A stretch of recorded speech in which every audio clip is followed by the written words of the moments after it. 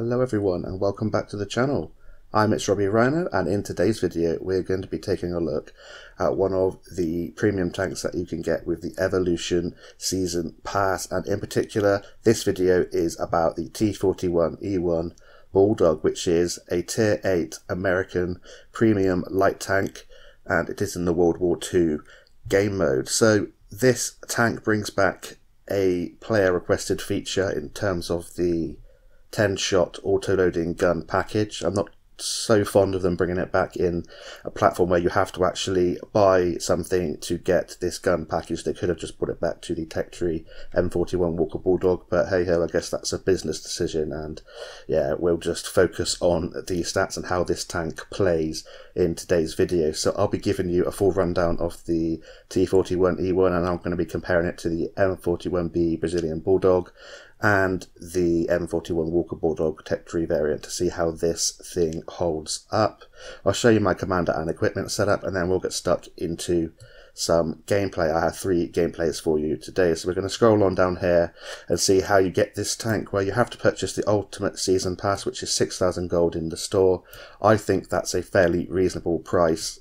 You get quite a lot with it. You get the 25 stage skip, you get the T41E1 Bulldog and the skin, which is called the Killer Bee skin for the T41E1, and you get a 3D Commander Sarah Sagel, I believe that's how you pronounce it, and you obviously get the rest of the Season Pass, where you can grind through to level 100 to get the Magak 5, which is the Cold War premium tank. So I think it's fairly reasonable price for the actual Season Pass. I'm just not too fond of them bringing back the gun package just for this tank to put it in the Season Pass, but I'm still happy to have it back in the game. So we're going to scroll on down here and look at the artwork for the T41E1 Bulldog. This is it here with the Killer Bee skin, as it's called. Nice little bee there on the side, but I think it looks quite understated. It looks quite sleek. It's quite a nice skin, and it fits in with the kind of World War II theme vibe going on, apart from all the Hot Wheels and WWE tanks that are running around there. But yeah, we'll just ignore that. So for these statistics, we're going to head over here to the spreadsheet, and I'm going to be comparing it to the M41B Brazilian Bulldog and the M41 Walker Bulldog. And the M41B Brazilian Bulldog is the Tier 8 Premium, and the M41 Walker Bulldog is the Tier 8 Tech Tree tank, which used to have the 10-shot auto-loading gun package. Now, the 10-shot auto-loading gun package they've brought back is slightly different than before, but it is still very powerful, and I've been having a lot of fun in the T41E1. So we're going to have a look at how this thing compares to these two tanks. I'm going to show you my commander and equipment setup, and then I have 3 gameplays for you to show off how this tank plays. So as it's a premium tank, it does earn some bonuses. It has 10% XP bonus and a 50% silver bonus. It has 5% less than the M41B Brazilian Bulldog in terms of its XP bonus, but 10% more in terms of its silver earning potential. And you have some pretty good games in this tank. It's more powerful than the M41B Brazilian Bulldog in my opinion, so you should be having better games and making a ton more silver, and yeah, it's a very enjoyable tank. But now we're going to get stuck straight into the raw stats of these vehicles then. So in terms of hit points, all 3 of these vehicles have the same, which is 1,100 hit points, and in terms of view range, they will have the same view range, which is a very healthy 410 meters, meaning you can push that to a very good level. I've got mine to 525 with my setup, and it is very helpful, especially in tier 10 games where you get some extra spotting assistance and you get the extra XP for spotting and dealing damage to tier 10 tanks. So these things covered in yellow here in this Excel spreadsheet are the updated stats with my commander and equipment setup, should you choose to run it like I have, and we'll talk through that a little bit later on. But now we're going to move on to the mobility of these tanks. You'll see here that the engine power is joint best in class with the T41E1.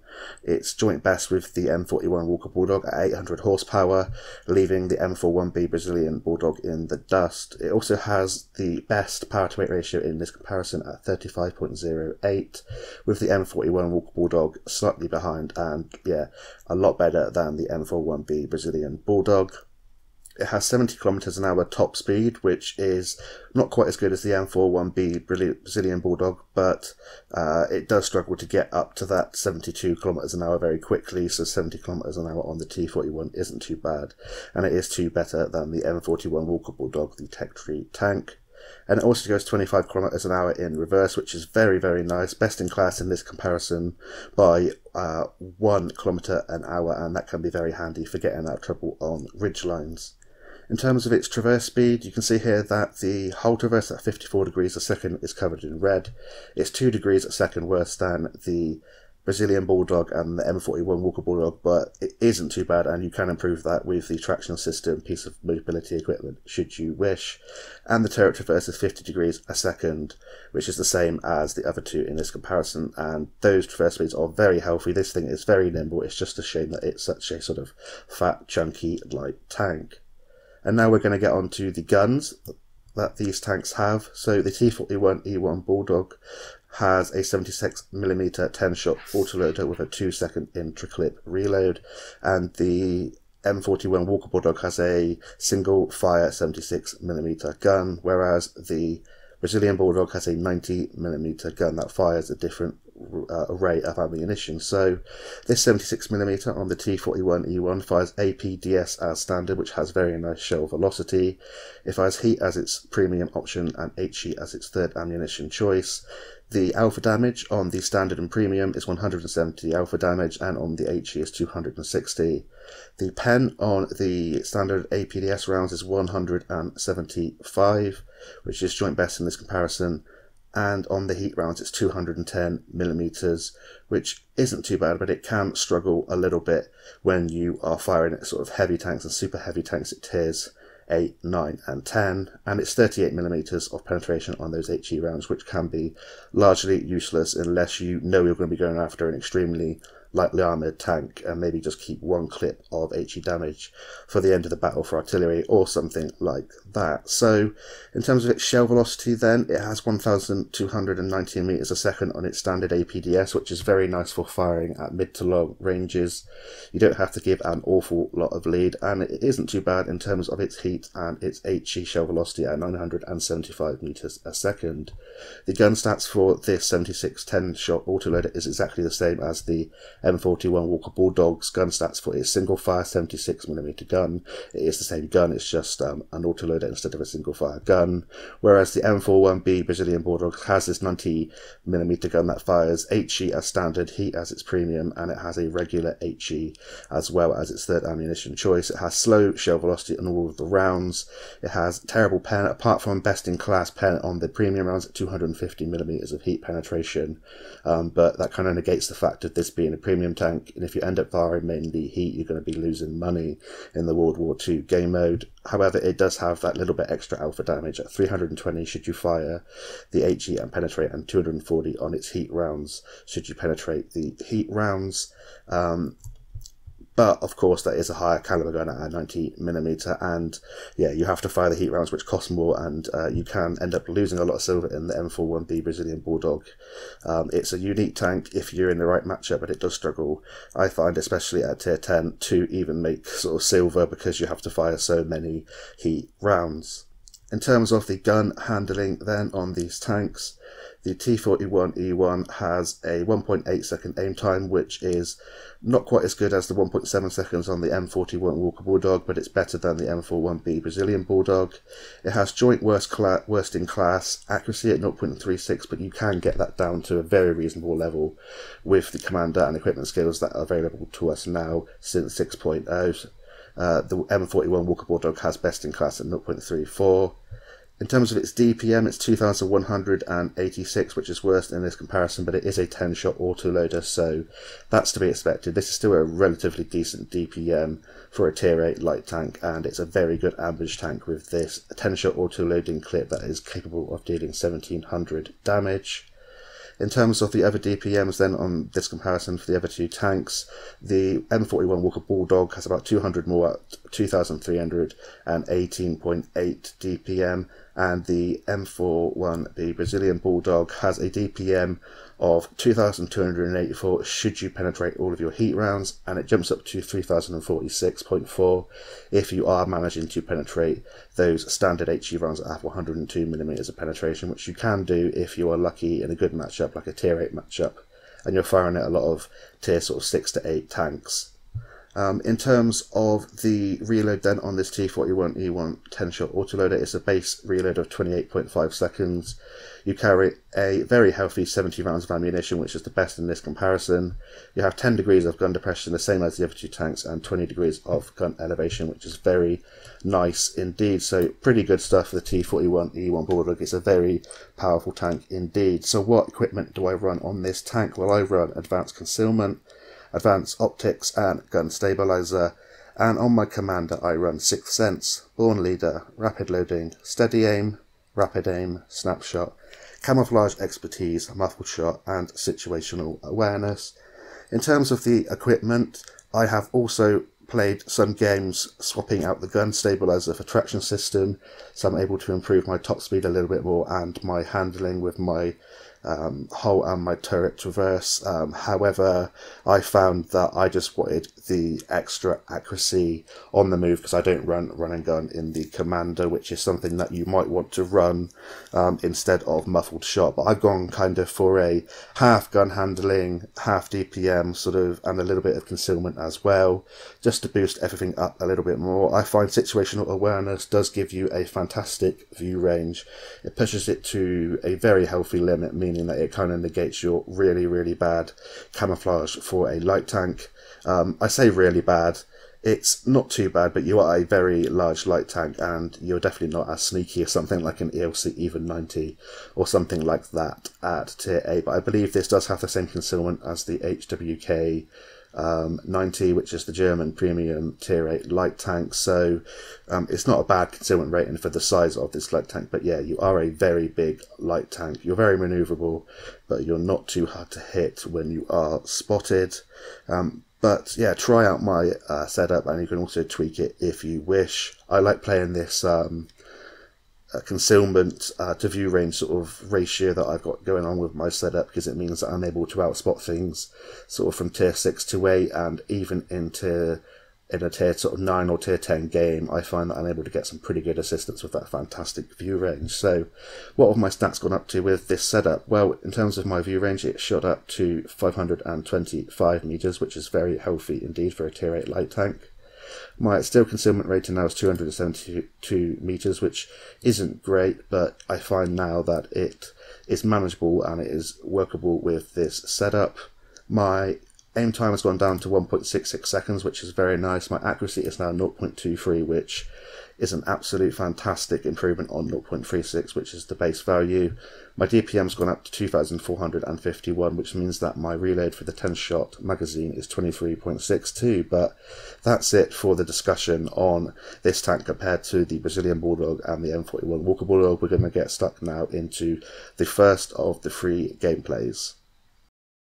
So you're joining me here on Red Shy in the T41E1, and this is the first gameplay of today's video. And in this particular gameplay I am running traction system instead of the gun stabilizer.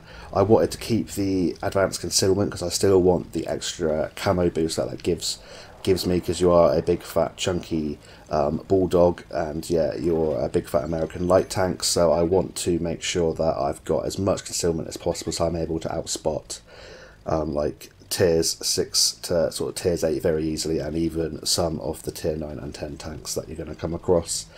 So in this particular gameplay we're going to be playing very aggressively. We're going to be using our mobility to get forward at the start of the battle, trying to spot tanks coming from the south, all of these heavy tanks and medium tanks that are crossing the south, trying to get to sort of the F9, F0 area where all of the brawling likes to happen over on the eastern flank. And we're just going to be doing figure of 8s in this field. You're seeing that the concealment's actually pretty good, even though it's not fantastic for a light tank. It's only when that light tank crests the ridge that we get spotted. So we were sat out in the open and we had side shots into tanks that are on the 9s and 0 line. And when we get re-stealthed, I think I stop in a minute to try and get some side shots into those tanks. I think, yeah, I stopped now trying to get some side shots into the CS44 and a few of the other tanks on that side of the map. You'll see here that I get spotted when that T150 appears, and he's on 700 hit hit points. I've got 1700 in my clips. Even if I bounce some shells, I should be able to finish him off. And I'm just going to go for it. I've got to be careful of tanks firing behind me. I'm just trying to move as much as possible whilst also getting the damage in. So I am auto-aiming. I probably should have aimed a few of these shots. Unfortunately for me, I'm bouncing because we are auto-aiming right into either sort of his turret or his tracks, and it's just getting absorbed. But we eventually take him out with our clip, and that's why it's so nice to have this massive 1700 damage clip, and then we're going to use our mobility to try and get out of the way. So at the start of this battle, we've picked up 700 hit points, all on that T150, and we've got a nice bit of juicy assistance, 879 assistance, and then we're just trying to get out of the way and get re-stealth to then go back in. We have lost over half our health, so we have to be a little bit careful for the rest of the battle, but I'm just trying to push this tank as far as it can go. I always like when I get a new sort of premium tank or a new Tech Tree tank to have a few games being quite aggressive, playing a few different gameplays, or game styles I should say, to see how well this tank performs, and then I sort of settle into a more slightly more passive and measured kind of gameplay approach. But I think it's good for these kind of reviews to give people an indication of how far you can go with this tank, because people do like to play light tanks very aggressively indeed. Way too aggressively in my opinion, because most of them die within the first couple of minutes. So you've just got to find the right balance between using your mobility, using your spotting power, of which this tank has fantastic spotting power even in a tier 10 battle with the setup that I'm using anyway, because the 410 meters base view range is very nice. And then once you've found that balance, then you should be good to go and have good gains in your tanks. You'll see here that I'm using the mobility to just to glide around on these ridge lines, duck back down in case I get spotted and snapshotted by anything. You'll notice that when I do actually aim and I stop and aim, the bloom on the gun is quite large because I've taken off the gun stabilizer, but it's just a decision that I've made. You might want to take off something and add like the traction system permanently, or you might want to take off the concealment because you think it's not necessary on a tank like this, and you might want to run the gun stabilizer. You might want to run and gun, and I highly recommend, if you're going to be playing the Bulldog very actively, going around, and you don't want the extra concealment, to run and gun on your commander, and then you can take off something like the muffled shot, because if you're playing this kind of gameplay, you're going to get spotted and you're going to sort of need the extra accuracy on the move in a tank like this when you're circling people and things like that. But this is just my preference, and of course you can tweak it however you want. So we spotted that Iron Rain in the corner there, and we were just trying to get out of way, wiggling, going left and right, trying to make it hard for him to guess where we were going. And I was hoping our artillery would like delete him in a one-shot. We know he's in the corner.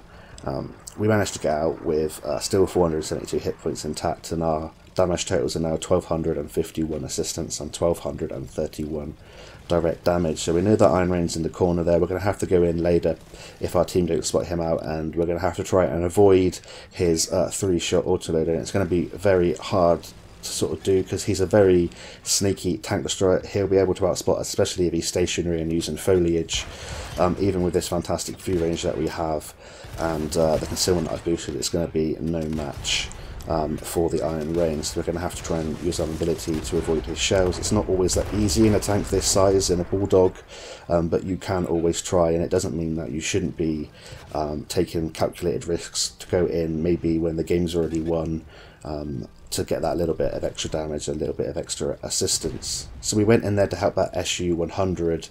Unfortunately, we crashed into each other, and I hope that my crash didn't get him killed and make him miss a shot. I think the Barask would have finished him off anyway, but I felt kind of bad about that. So if for any chance you're watching, I'm sorry about that. We nearly got taken out as well, but fortunately for us, we still got 98 hit points left. We've got a little bit extra assistance and damage, and now on 98 hit points we are a one-shot for everything on the map, so we do have to be careful. But I want to try and get as much out of this game as possible, and I feel like we're in a pretty commanding situation in this game. We were up by 3, we're only up by 2 now, and what I'm about to do now is slightly too aggressive. I'm going to go in trying to spot the Iron Rain again, I believe, in a second. I'm going to try and avoid his first shell because he has a fairly long intricate reload, and I'm going to try and get around him. His traverse speed isn't fantastic with his whole turret, so I should be able to run rings around him, but we are a very long, very chunky tank, so I have to be careful.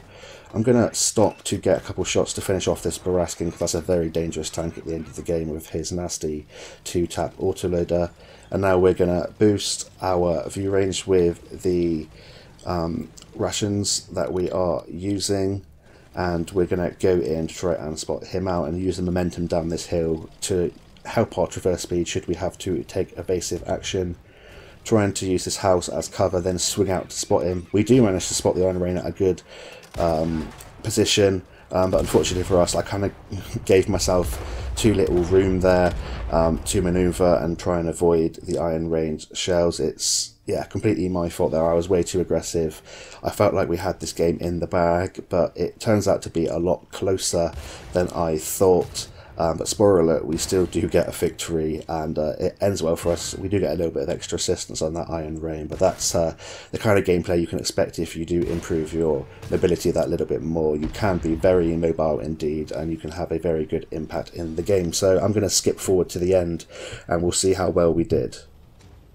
So our team do eventually take that one down for me, but it was a lot closer than I was hoping. We pick up 2 kills, we get 2.2k direct damage, 2.9k assistance, finished second on our team with 1399 experience and 106,804 silver profit, which is very, very nice indeed for a tier 8 light tank. And that's the T41E1 playing a more mobile gameplay. So that's it for the first gameplay. We're going to get stuck in now to the second one.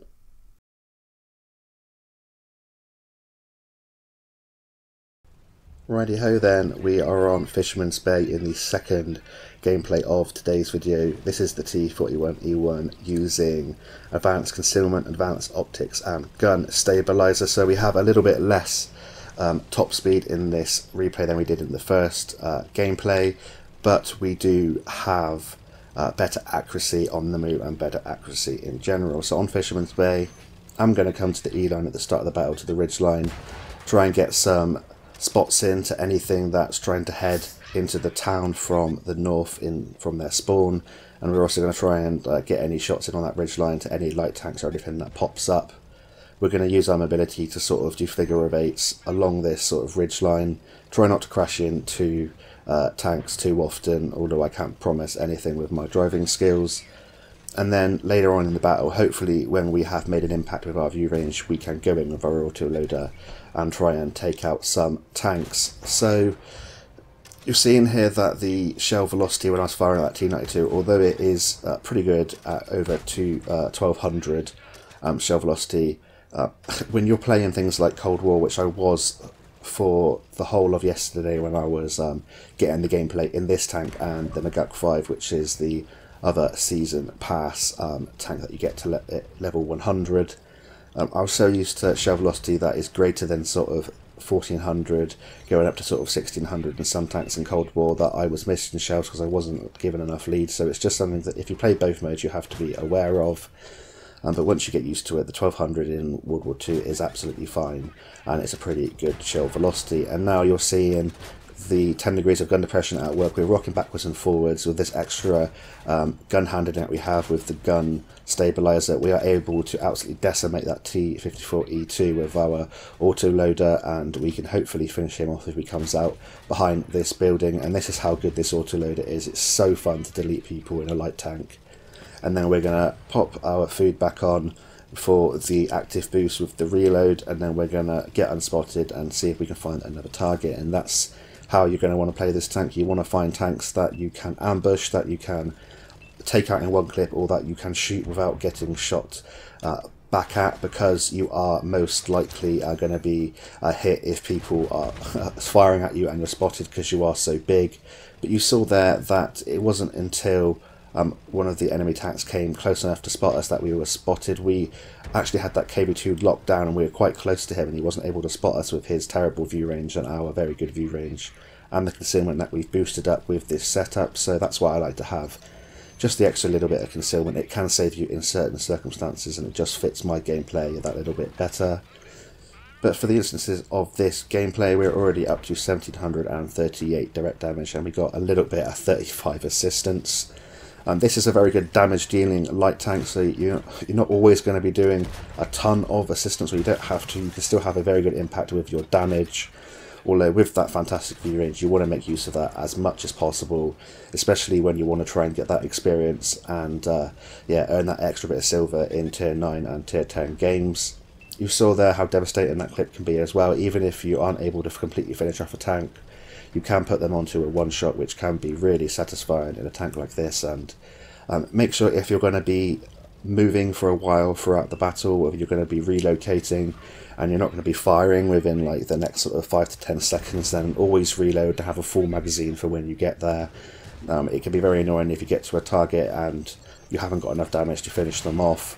But luckily for us, we managed to reload fully. We put 2 into the Barracuda, take him out. It's still a relatively close game. I had to relocate to sort of this side of the ridgeline, or this side of the E line, more towards the north, because the enemies have won down the one line and they're going to come up from the south into our spawn. So I'm going to try and do kind of like a full loop and see if we can spot anything out of this field, get them cleared out, and then we can circle back and try and defend our base. We're going to try and take out this Churchill 7 here. We didn't get fired then. We used the foliage there to fire through, so we retained our concealment factor. He gets taken out by RS3, and then we're going to move on. And we're already up to 2.6k damage, and it didn't feel like I was doing an awful lot in this gameplay, or in this tank in particular, in this gameplay I should say. For the kind of capacity that this tank has, I felt like I had a pretty poor game, but it turned out I was doing a little bit more than I thought I was.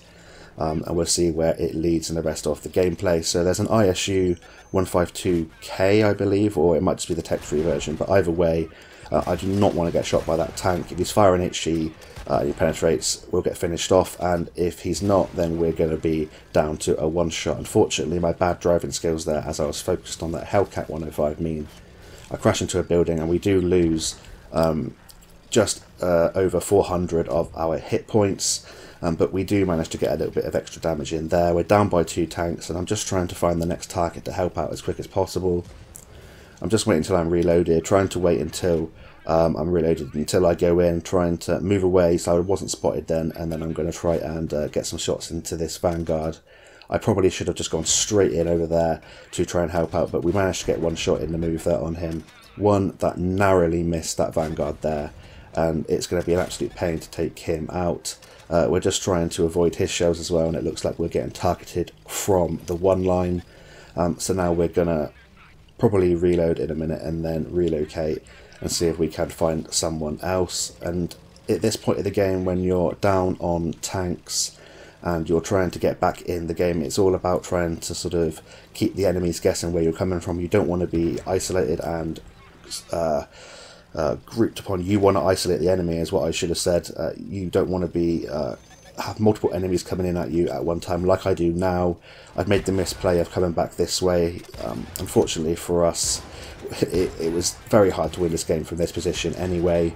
We managed to get a little bit of extra damage in on this Lycan at the end of the battle, but there wasn't any way I was getting out of that. The Lycan would be able to keep up with us, and the rest of the game it wouldn't have gone very well, but we tried our best at the end. You want to try and isolate tanks like that at the end of the game, one-on-one, and you don't want them all to come at you all at once, and that's how you get out of that situation. But unfortunately for us, that was a defeat, but it was a decent defeat. We get a mastery badge with 1000 XP. This is obviously first day. We make a decent profit of just under 140,000 silver. We got 4 marks, but that was that bug that was going around. Hopefully that is fixed soon. But 4.2k direct damage, 955 assistance and 3 kills is a pretty decent game in a tier 8 light tank. So that's it for the second one. We're going to get into the third and final gameplay and see what we can do in that one as well. So we're here on Pearl River in the third and final gameplay of today's video, and in this gameplay we are again using the advanced concealment, advanced optics and the gun stabilizer for the extra concealment and the extra gun handling. And on Pearl River, from this spawn we're going to head along the south, and then I'm going to try and spot out the western flank at the start of the battle and see if we can catch anyone in this field, or catch anyone that likes to sort of sit in the DE 1 and 2 area, where a lot of tank destroyers and medium tanks like to snipe at the start of the battle. Got to be a little bit careful in this position, because I've noticed it's being targeted a little bit by artillery, especially when you're spotted at the start of the game. You're going to be the sort of feature of everyone's attention. But we noticed this AMD here trying to get out of harm's way, and we are we're not the best concealed light tank, but we are a lot heavier than that wheelie, and yeah, we ram him to death, dealing 610 damage, and we only lose a few hundred ourselves, so I feel like that was a worthwhile trade to get some of the mobility and a light tank out of the game early doors. So we're already up by 1 tank, and then we can now try and get some damage in on the tanks that are in the town. But we're going to re-stealth. I'm going to hide as close to this rock or this mound as possible, so artillery has a harder shot with his shell arc. And then when I'm re-stealthed, I'm going to pop out, see if I get spotted in that bush, and see if they blind fire, and I don't. And when we're reloaded, we'll see if we can look for any shots on that Ragnarok. I did fire at him earlier, but it looks like I penetrated someone else behind him or in front of him. But I'm going to take that all day long. We're already up to 966 damage and 111 assistance. And yeah, it's only been a couple of minutes in, so that's a good start for this battle. Now we're going to come down here. We're spotting out the whole entire sort of 1 and 2 line here. It's crazy how much sort of the concealment boost can help when you are fighting tanks of sort of same or lower tier. I'm guessing this Carnarvon has an awful commander or no commander at all, because it's only when I fired that I got spotted there. But we're getting tons of spots here, quite a bit of assistance, and we managed to pop out and take out that Carnarvon. That's a tier 8 heavy tank out of this game. We're going to reload, try and move backwards and forwards to avoid artillery fire, and then we're going to move forward into the little dip here, into the ridge line, and hopefully my team will support me like they have been at the start of this battle if anything decides to come in and try and fight me. There's an HWK-12 there, Hawk 12, and we're just going to try and act like we're going up, act like we're loaded. So when you're reloading, if someone doesn't know you're reloaded, they're going to be hesitant to come in, especially if they know you are a 10-shot autoloader, like a lot of the players will in this game when this tank has been around for a while. But if we're reloading and we feel like they're going to come after us, I want to act like I'm loaded. I don't want to sort of back away and cower, because they're going to come in anyway and go after me. I'm going to act like I'm loaded so that I have time to reload, and when I'm reloaded, I can go up and I can fight back. So that's a good little tip to do in this autoloader, or any autoloader really. Always act like you're loaded so that you can try and intimidate the enemy into coming after you and all in you, because that's what a good player should do, and that's what you should do against other autoloaders, against other tanks I should say, that have autoloaders. If you know that they're dry, then just go in, because they can't fight back. Obviously only if you are able to. Don't throw your tank away for it, but that's something to bear in mind. So now we're just pushing the view range out some more. You can see the view range working really well for us, and the concealment factor that we have boosted with this setup. We spot the artillery, and there's a chance that he could have turned around for us, but I don't think that his traverse is that good to turn around in time, and as we are an autoloader, we managed to get 1 kill on the artillery. We come up behind this Tiger 217, get a kill on him as well, and it's all about flanking and ambushing tanks in this 10-shot Bulldog. Unfortunately, we do bump into our teammate there, but we're just going to go in now on this M41E1. The game's nearly already gone, so I want to try and get as much out of it as possible. We get another kill there on the M41E1, and then we're going to go in on this KV85, but he gets taken out by our friendly T41E1. Go immediately for the reload, because I know I'm going to be driving for a while, and hopefully when I get there I should be reloaded, and hopefully we're going to find another target that we can ambush. I think I know there's a Ragnarok still in the middle who can kill me in 2 shots, but almost always kill me in 2 shots, but he has 3 shots that can kill me anyway. Medium gets spotted to my left, so I'm going to swing to my right until I'm fully loaded. Just check this pathway here, and then we're going to see if we can get an angle on these medium tanks to get some extra damage in at the start of the battle and keep the view range up on them, getting that extra assistance at the end of this battle. So I don't want to just go up, take a shot from all of them and get killed for 1 shot of damage. I'm going to wait for there's a moment so I can go in and get a couple of extra shots in, or maybe a whole magazine, who knows. But I'm just going to be acting like I'm loaded, rocking backwards and forwards, keeping this Type 59 lit. Hopefully if I don't get any more direct damage, I'll get some assistance. We're going to be cheeky occasionally with a couple of shots. The fantastic reverse speed of this tank means that if you pop up on guns like this, they can try and snapshot you and miss their shells. But he's bored of us now on this ridgeline. He wants to get one last shot in the game, and whilst he is turned, we're going to go in for the rest of our damage. And we auto-aim loads of shots into the back of his tank, and that finishes that game off very nicely. And I seem to remember us getting a lot of kills in that game, so hopefully we got a top gun, and we did. We finished MVP in that game with 6 kills, 3.5k, direct damage, that's a mastery badge, a sniper medal, and a high caliber, 802 assistance. Yeah, 6 kills, 766 assistance, and a nice profit of 121,000 silver. And this is a very powerful light tank, a very fun light tank. It's great to have the autoloader back on the Bulldog, and yeah, I highly recommend getting this tank in the season pass because I think it's a very good deal. So thank you all so much for your support, and thank you for watching this video, and until next time, I will see you on the battlefield, and bye for now.